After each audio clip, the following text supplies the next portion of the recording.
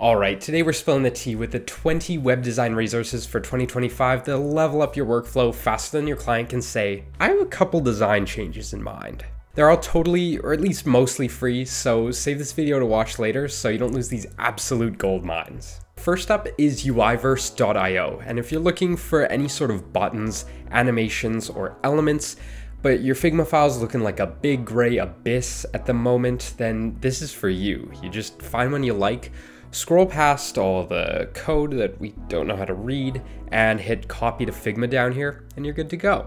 I am dog shit when it comes to making logos, which is why I like Logo System so much.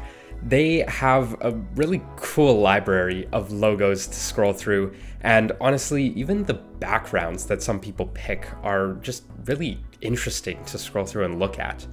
So if you're ass with logos like me, definitely consider saving this one. 3. Phase. Now, I know in the past there have been some plugins that let you animate your Figma designs, but this is where it's at. It's way easier to do it on this platform, and it's just so much better. If we take a look at their editor, it's actually shockingly similar to Figma's, and I've already used it to animate just a couple things here and there, and it's been just so much easier to use than something like After Effects. I've said it before, and I will say it again, beginner designers are pretty awful when it comes to pairing fonts together. Who we kidding? I'm pretty dog shit too. Which is why Fontjoy will do it for you. According to their How It Works page, they actually took a ton of different fonts and mapped them out on a 3D plane just so that all of us designers can sit there, press one button, and get a custom font pairing without having to do anything. Nukes ain't an option. Sure they are. I just, No! I don't actually know how they pull off this sweet bento grid, but however they do it, this is all of the trending and top designs that are ripped straight off of Twitter. I'm not calling it X. And I gotta say, some of these are crazy. Like, how do they do that? How do they do this?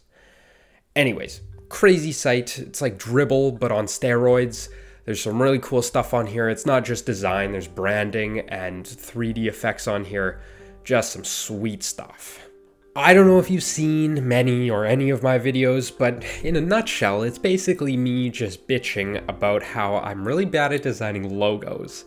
And Logo Ipsum solves all of those problems. I'm, from now on, literally just gonna come in here and steal one of these, okay? But the best part is this animation. Oh my God, watch this, okay? Oh, isn't that amazing? That is beautiful. I wish I came up with that. That is awesome. Anyways, I'm getting sidetracked here. Great website. If you suck at logos as much as I do, this is another great resource. Check it out, logoipsum.com. I didn't want to be basic and put something like Pexels or Pixabay in here because I'm sure you've probably already heard of them. However, I did not know that Shopify had its own free stock photo site. It is, I would say, less extensive than Pexels, but probably better organized, so it's easier to find things. Do with that what you will, but in my opinion, you can never have too many stock photo websites. Next up is Dervs, and this is probably a bit more of a niche tool to use, but I could totally see myself using this for something like a crypto or modern software as a service landing page. I have spent far too long on this website just playing around with these sliders. It is good fun. Now, everyone's always going on and on about how 3D is going to be the next big thing, and they might be right. And in case they are, Endless Tools has some quirky and cool 3D resources that you can customize by yourself. Now, some of them can be a little bit limited, but they're always adding more, and just look at all the cool stuff that you can make. I love micro interactions. Doesn't everyone? Admittedly, it is a bit of a niche subject, which is why Design Spells has gone ahead and curated all of the best micro interactions from a ton of different brands. As you can imagine, with the million and billion dollar companies on here, they come up with some pretty inventive and cool shit. Okay, so this one's really cool. It's a collection of playlists put together by professional designers. So I guess if you're really trying to copy the pros, listen to their music. If we scroll to the bottom, it says that it's actually put together by Lottie files, which I guess explains all of the crazy interactions on here. I just love all of these.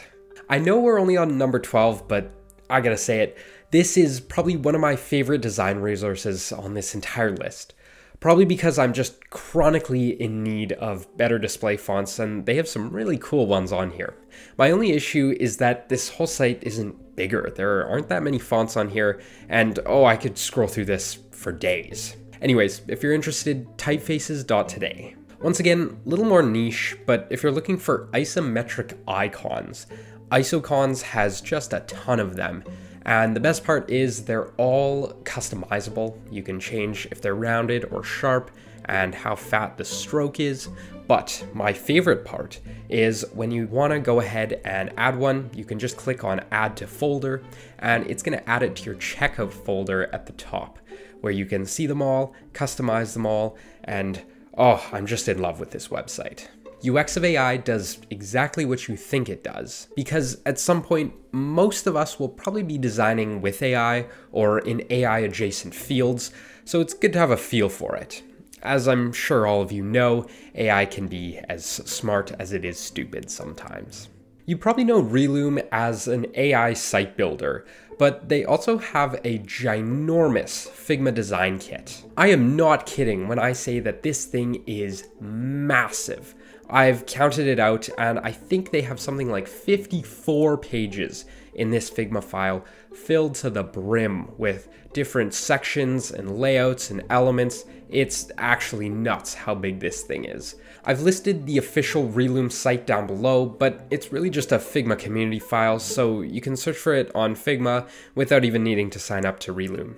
Sometimes the gradients you make just aren't cutting it, which is where Photo Gradient comes in.